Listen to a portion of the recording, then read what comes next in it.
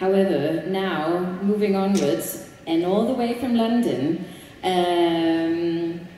we have our next speaker, who is engaged in recruiting almost 400 firefighters while focusing on diversity and inclusion. She has the responsibility for driving the development, implementation, and effective management of the London Fire Brigade's leadership strategy.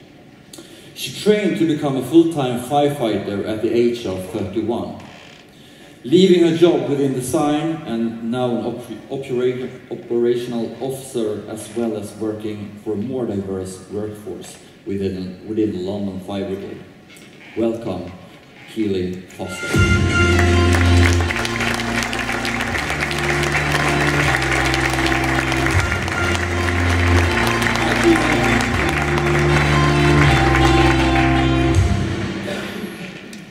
So Keeley, tell us, what made you go from a background in design to become a firefighter?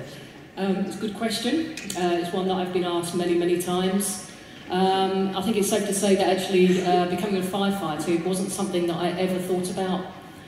When I was leaving school, obviously, you know, it's quite visible to see women as police officers and in other roles as paramedics, but I didn't really know what the fire service did. You know, when we saw them putting out fires locally, that was it. What else do you do? So it never really sort of, you know, struck a chord that actually that was a job that I really wanted to do. But later in life, I soon realised that actually some of the life skills that I'd built up, that actually I really thought that they were transferable into the fire service. Therefore, it was a role that suddenly, being introduced to by a male colleague of mine, I thought this is the one for me. Fantastic. We look forward to hearing all that you have to say.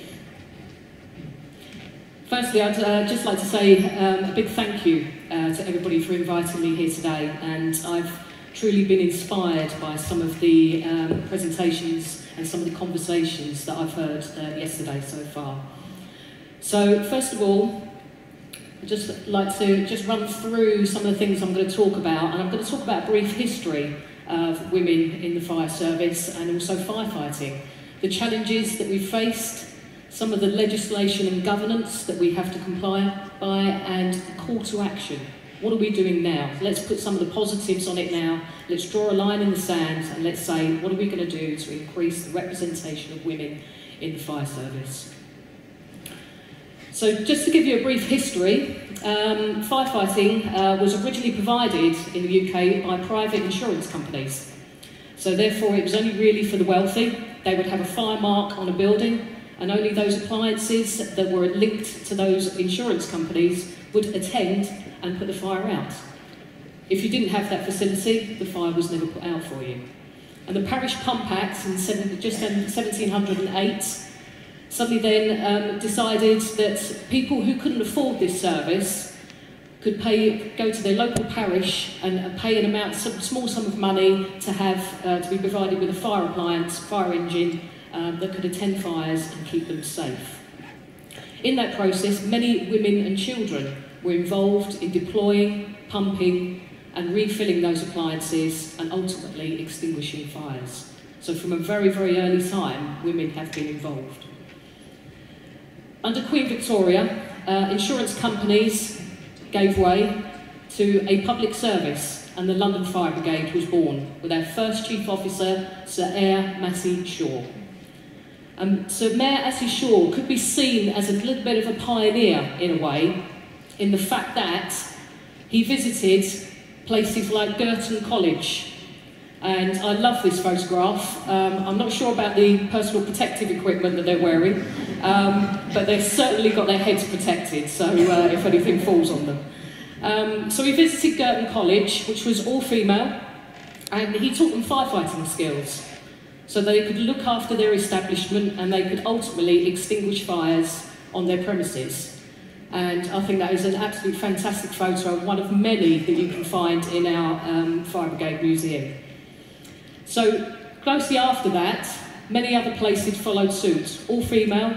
Schools, colleges and even some department stores had all female firefighting sections. And this paved the way for basically the 2 world wars. So where women took over traditionally male roles. So in the run-up to World War II, the LFB became part of a national fire service.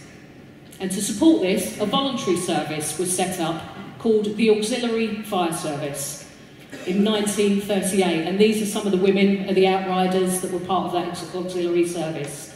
And a huge recruitment campaign began to try and supplement the current officers that were within the London Fire Brigade. And of course, obviously, the majority of those officers had signed up to military conscription and had then gone overseas. So ultimately, the firefighting service pretty much relied on the Auxiliary Fire Service to extinguish fires. And they decided that at that time, it was very, very important that women were allowed to join. They were issued with basic uniforms. Obviously, these ones look quite smart, but there's a bit of a recurring theme here, where there were ill-fitting uniforms, and some women had to make do with some post office uniforms, a steel helmet, and some rubber boots. But after that, women obviously went into many roles within the Auxiliary Fire Service, including control and communications, and also obviously maintaining the appliances and driving roles. There were huge acts of bravery during this time, and there was a lady called Gillian Tanner. And I just look at the bottom left-hand picture, and that sort of just shows some of the dangers that she faced. So Gillian Tanner was a lorry driver, and she used to drive these trucks through London, and obviously there was a complete blackout, there were no street lights, there were no headlights, she had no power steering, she had nothing else to guide her, there was huge potholes and huge craters in the road, and she, whilst doing that, there were incendiary devices raining down on her at all times. And also, just to mention, she was driving a petrol lorry. So it just shows you some of the dangers that she faced. And she subsequently later on received a medal for bravery. Basically, the AFS proved so useful, it continued until 1968, with women becoming officers and taking non-operational roles. So you can see we'd already fallen back into our gender stereotypes, that actually when the business need was there, women were in the forefront, but actually subsequently afterwards, we automatically fell back into providing support services. So this is us. What I'd like to say is the London Fire Brigade family. And I do believe we are a family, and I do believe with our current commissioner we are moving into a more people-focused attitude. We're governed now by the London Fire Commissioner. We have approximately 5,650 staff. Just under 5,000 of those are operational, with across 102 stations.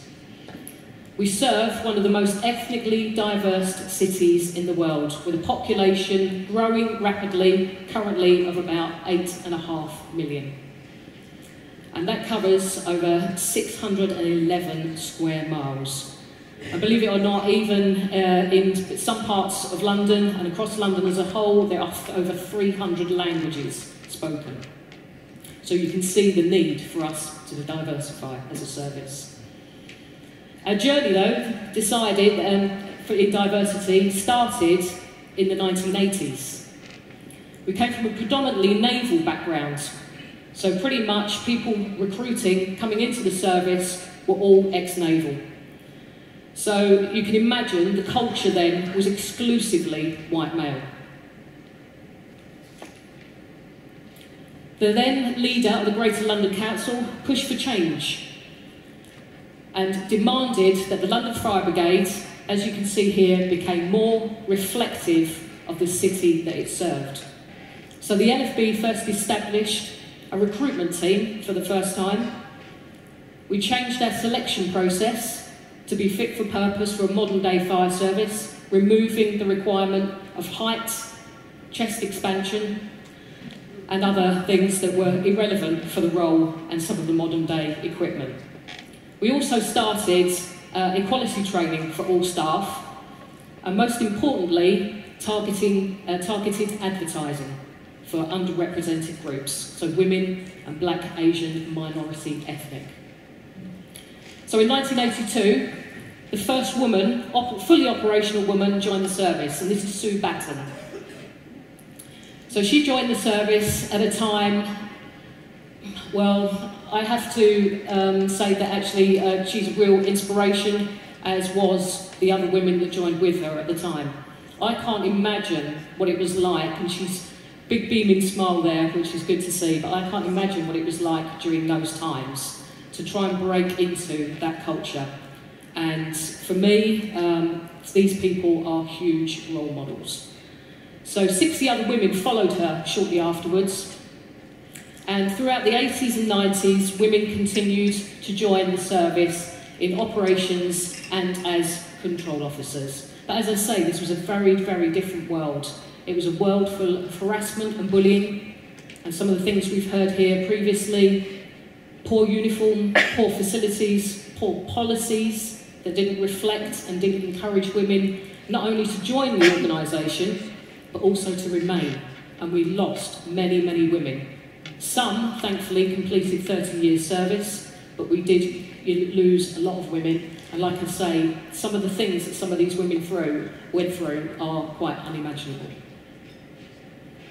So you have to ask yourself that the demand was there, the push went in politically, but were we organisationally ready to receive those people? Well, no, we weren't. And that's one of the questions that we need to ask ourselves with these initiatives and anything we do in the future. Are we organisationally ready to receive these people and retain them?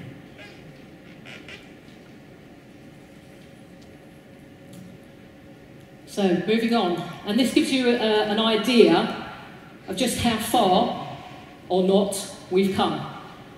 So, if you consider actually, and looking at the last, how many, obviously, operational officers we have in the service, and obviously, yes, as you can see, there have been cuts on the service as the years have gone on.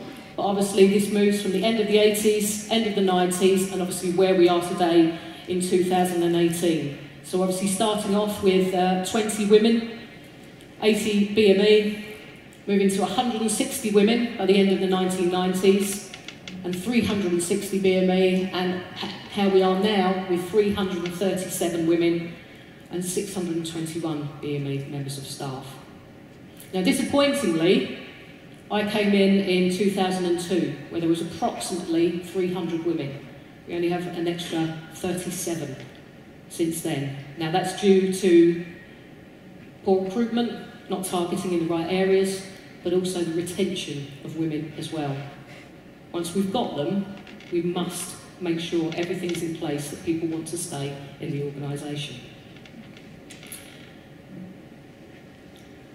And then our trainee firefighter intake for women has remained fairly static over the years. And I've put this one in to show the ambitious target, and you could call it ambitious. This is our medium-term target of trying to reach 18%. But as you can see, it's remained static throughout the years, so we've never really increased it. We've kind of become, or were, lazy recruiters. We didn't have any sort of, when we put out our adverts, the demand was always there. We didn't have to go looking for people that wanted to become a firefighter. What we didn't have was the diversity, and we still need to work on that. So obviously we're waiting for the 18-19 figures. As Manisa said, I'm recruiting 400 firefighters at the moment by end of June 2019. And in that, we put out our campaign recently, and we received 6,500 applications. But again, only 13% women. So what are some of the drivers? Some of the things that we have to comply by? So obviously now we're governed by the Home Office, and the Home Office have recently done a huge reform in the fire and rescue services and brought in the Inspectorate.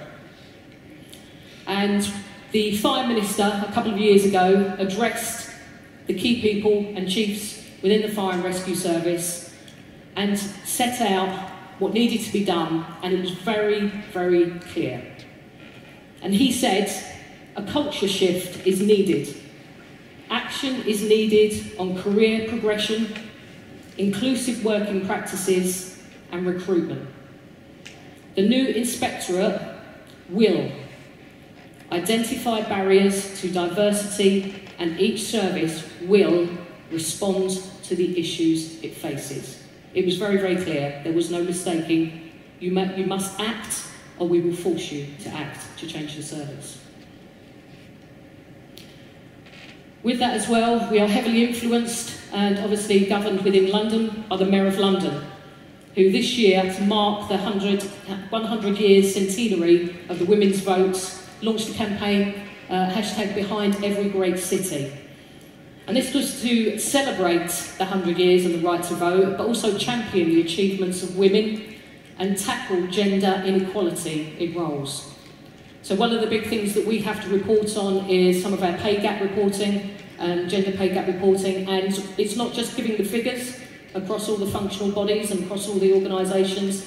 We have to have a clear action plan as how we're going to achieve it and how we're going to move women into upper roles within the organisation. The LGA, the Local Government Association for Fire and Rescue, brought in a memorandum of understanding between key stakeholders across all the fire and rescue services, including unions and including chief officers. It covered equality and diversity, behaviours and organisational culture, and basically tackling the fact that nationally we only have 5% women and 3.9% BME across the board. So just one of their ambitious targets. You judge whether we'll get there. By 2025, they expect 30% of women, 30% women in the organisations in the fire and rescue service nationally. So obviously we needed to act, and obviously with the National Fire Chiefs Council as a collective group, we started to put plans in place, most notably for them, the People Plan. And internally, we wrote a new 10-year inclusion strategy. Now this strategy is very ambitious. It began in 2016, and it sets out what we will do to promote an inclusive culture at stations, in offices and in the community. It also states that we must recruit, retain, develop and promote a diverse workforce. And this document is a public document. It is on our London Fire Brigade website, and you're able to download it there if you're interested in reading it further. But it sets out everything that we need to do in order to not only meet some of the Home Office requirements, but on a moral level, what we must do to become a better service for the public. So as part of that, the first task was, what we decided to do was look at women. So it was very clear the Commissioner wanted to up and set the target of 18%, and we needed to understand why we were not recruiting the amount of women that we required. What was it that people just like myself earlier on just didn't think of joining the fire and rescue service? So we brought in Future Thinking, an external company, to look at this and to look at why we only have 7% of women in the London Fire Brigade.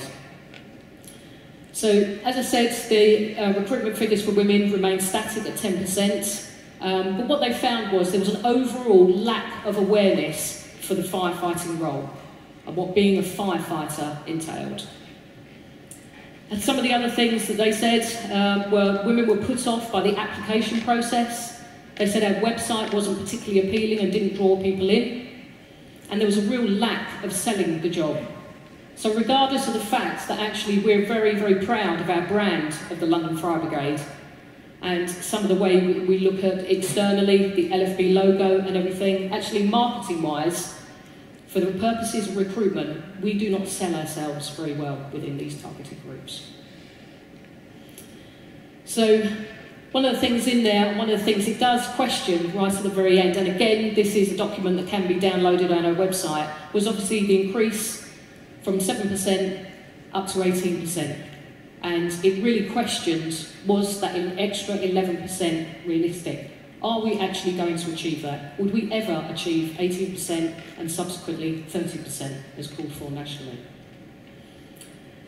So the main findings and actions were, obviously women were self-confident, It was said that women felt like men would apply for a role if they met only 60% of the criteria, but women in general would always want to meet 100% before they joined a role, or before they even considered it.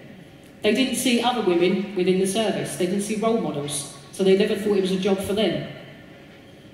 They wanted family-friendly and flexibility within the role, clear pathways of progression and support in order to get there, benefits and remuneration, also growth and stimulation. So they wanted to feel that it was a job that was fulfilling for them. Variety. They didn't believe it had variety in there. They thought it was quite monotonous, and they didn't really feel that there was a variety within the role. And lastly, the findings picked out that actually we needed to target in certain areas, and there was a perception that it would take a certain type of woman to become a firefighter. Now, I'll leave that out there as to whether or not you think that actually that is the case. What is that certain type of woman?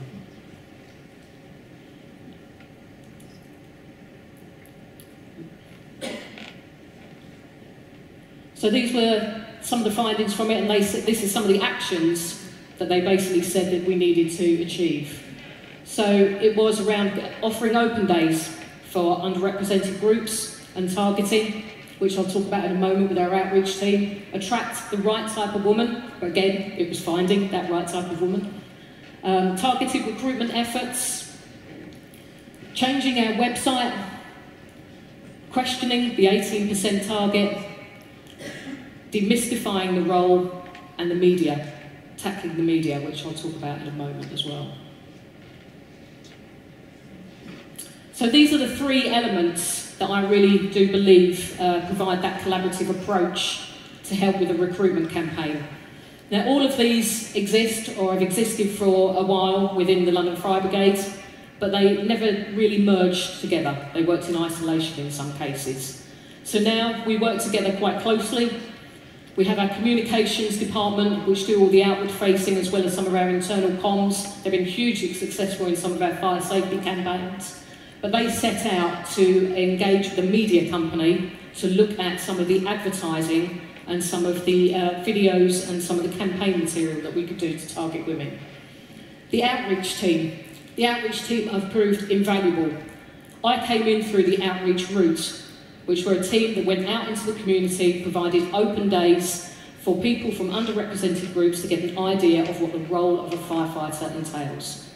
They could turn up to this day, they could practice the tests, they could speak to actual firefighters, to role models, and they could do some of the, most importantly for women, they could actually practice some of the physical tests and actually start that training process. They also go out to actually try and encourage more young people to to consider the role of a firefighter. And my area, talent and recruitment. So obviously, we feed back continuous cycle into each of these three areas. So it's my duty then to look at the recruitment process, make sure it's fit for purpose, and make sure if I identify any areas where I feel people are struggling, women, BME, need additional support, guidance, I feed that back into communications and outreach. So we've got that continuous cycle of keeping people warm and keeping people engaged. So communications, first of all. So on the basis of the research from Future Thinking, the communications department set about producing a video to try and encourage more women into the service. And I think, hopefully, we should be able to play it.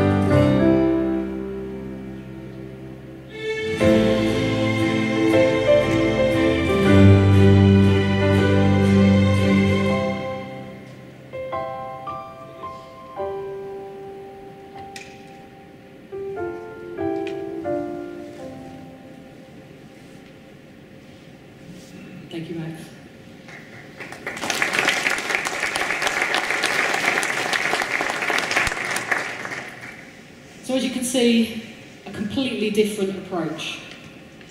Right or wrong? Does that actually relay what a firefighter does? Is that the modern day firefighter? This is some of the work that obviously some of the general public don't necessarily see and don't necessarily understand. So our utilisation rate is only 7%. 3% of that is going out to fires. So the rest of the time, we are going out into the community, training, so on and so forth. So it's very, very important that anybody coming in understands the full role of a firefighter. So from this, working with a media company, and this is the part that I don't understand, not being that technically minded, they managed to work out the data. So they could work out who had clicked on it, the demographic of that person, how long they watched it for, and subsequently, work out and try and get some draw down some data from it. We received slight increase in applications, but only up to 13%. So not nearly enough. So even this just shows that we still have, this is the start of the journey, and we still have a long, long way to go. And interesting as well, I say approach right or wrong. When future thinking went out and started to talk to people, interestingly, within some of that group, once we explained that this was some of the work that a firefighter did as well, interest went down with women. So some of them wanted just that pure firefighting and action as well. So we have to bear that in mind. We went completely this way, but actually it may take that balanced approach as well. Again, it could be, what is that right type of woman?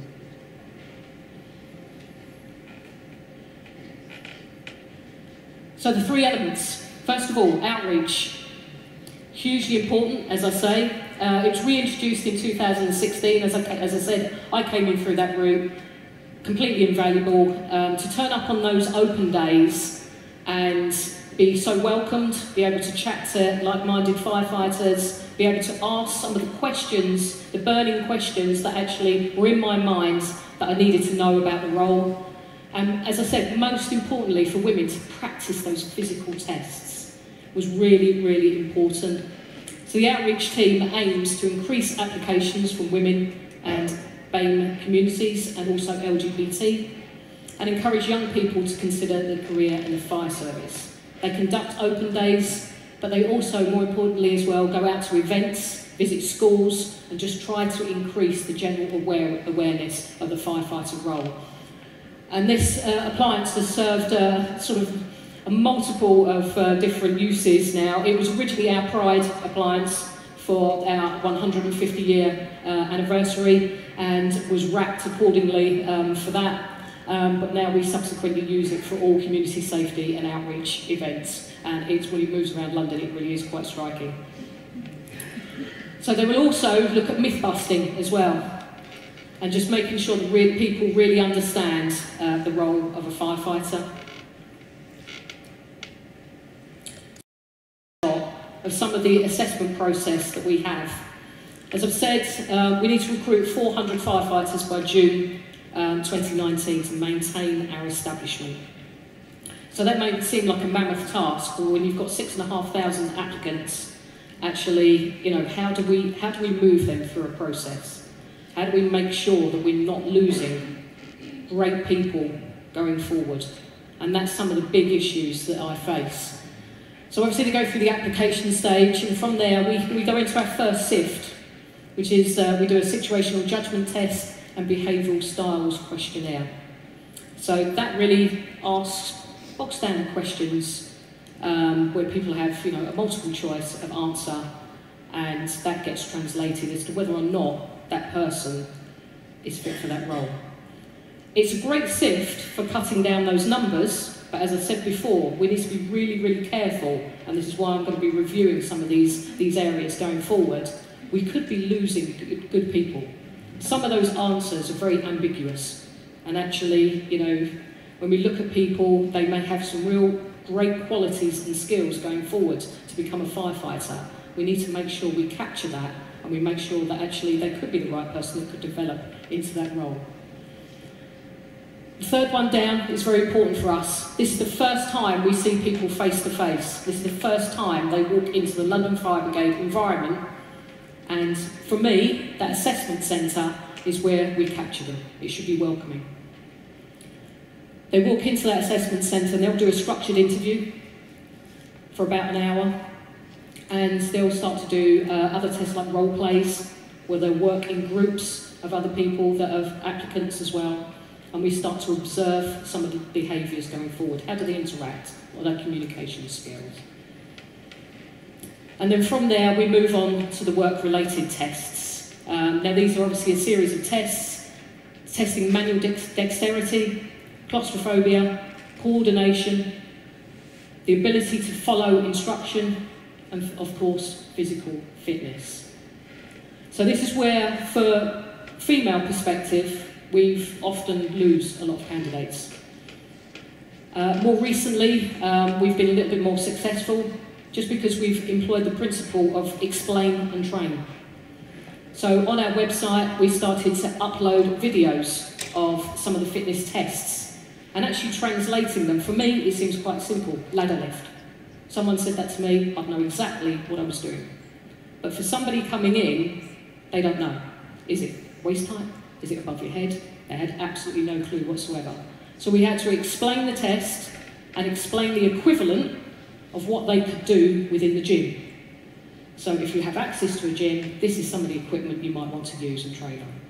So once we'd started that explanation, once we'd started to work with outreach, once we started that engagement and keeping warm, because again, often there could be a matter of only 2 weeks before you've received your notification you're going to the next stage.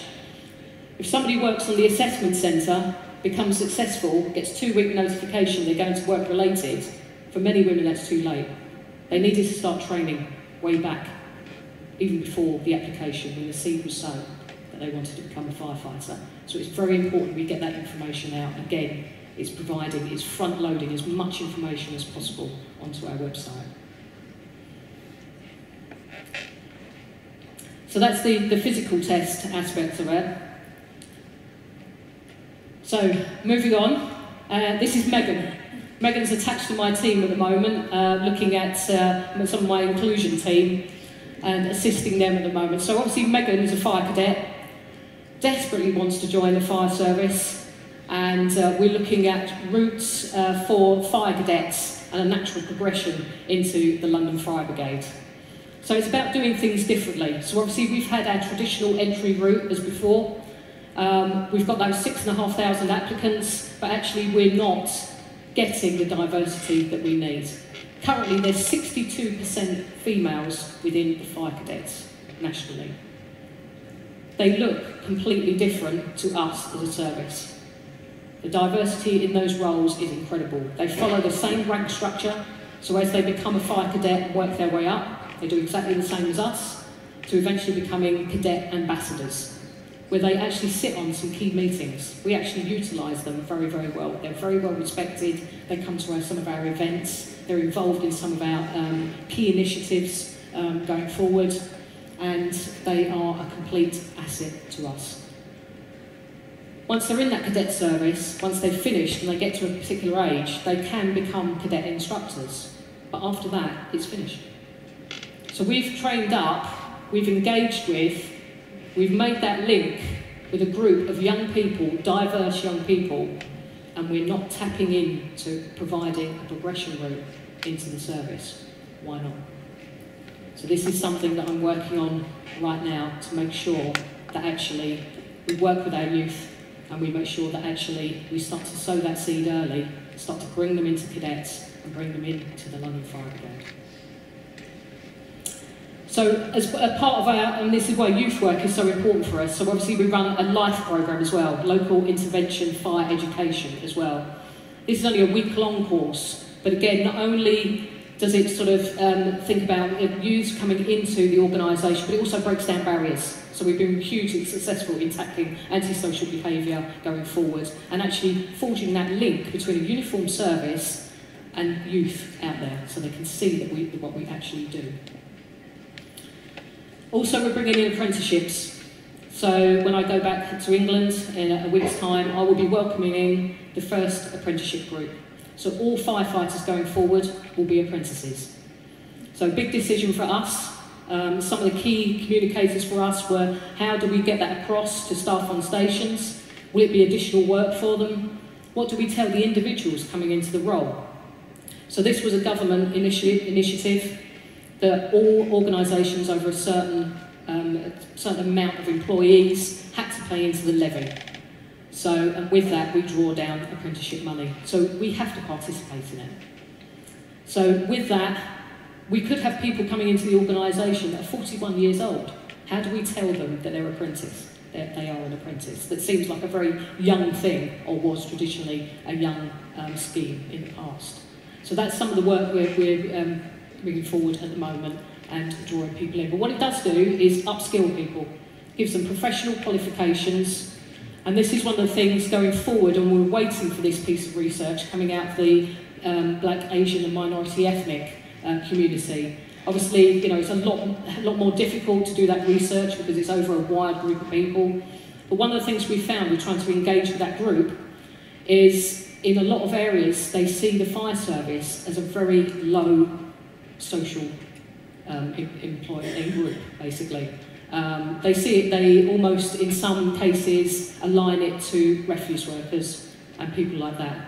They want their people to be doctors, dentists, scientists, and actually they see the role of the fire service as being very manual and very low skilled. We need to change that. We need to professionalise the service. We need to sell ourselves more within that community, and that's some of the work we're doing also as well. Another part of it is our talent management. So just to let you know, one of my part, and obviously I'm getting the must wrap up. So the other parts of my work is talent management, doing things differently, setting up a talent management framework. So actually what we do is we bring people into the organisation, we have an end-to-end strategy, and it's very, very important. I've spoken about the fire brigade family, but it's very important that actually within that we make sure that we have a correct induction process. So as soon as they walk through that door, they're engaged with us. From the moment they walk through the door, we cannot lose those people. From there, they would move into the talent management process, underpinned by a robust appraisal programme, and we will start to move them through the organisation so that we for succession planning and making sure we fill key roles, and also basically identify high potential going forward, the people that want to develop and the people that display a high potential. So for us, it's all around doing things differently. So putting aside the traditional route, looking at things differently and looking at rolling recruitment going forward. Once we've met the establishment next year, I'll be looking at much smaller rolling recruitment and targeted in specific areas. That way, we can make sure some of our processes and some of our testing is fit for purpose, and we're not losing good people along the way. Very lastly, I want to finish on this one, because this was very, very important for us, and it was created a storm, in effect. But one of our key things was our communications department was asked to proactively engage with advertising agencies, journalists, publishers and broadcasters to try and tackle the outdated term of fireman. We haven't been called firemen since the 80s. We are known as firefighters. And all too often, and this is where it starts with young children and gender stereotyping, all too often the term fireman is used within movies, within advertising, in newspapers, and our communications department set out very proactively to challenge that term. And we also used some of our internal people to do it, myself included. It basically caused a social media frenzy. So it just showed you, actually, it was very emotive. Disappointingly, some women came back at us as well with a negative approach, but it actually really did show the need that actually we need to tackle some of this sexist terminology going forward in order to recruit a diverse workforce. Thank you.